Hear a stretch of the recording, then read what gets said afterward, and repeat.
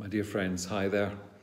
At a time when England had two universities, Oxford and Cambridge, Scotland already had the beginnings of three pontifical universities back in the Middle Ages. One of them, Glasgow University, had as its motto, Via Veritas et Vita, the way, the truth and the life.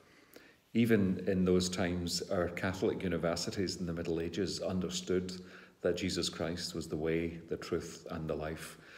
This is a theme that's been picked up by Archbishop Philip Tartaglia in his letter for Catholic Education Week this year.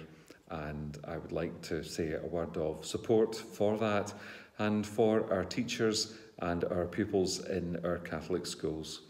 Our Catholic schools remain as important to us in the Catholic community as ever they were, and I encourage you to pray for them and to support them morally, politically, spiritually with your prayers, and never to forget the importance that they play in the life of our church, because they help our people know and love Jesus Christ, who is the way, the truth and the life.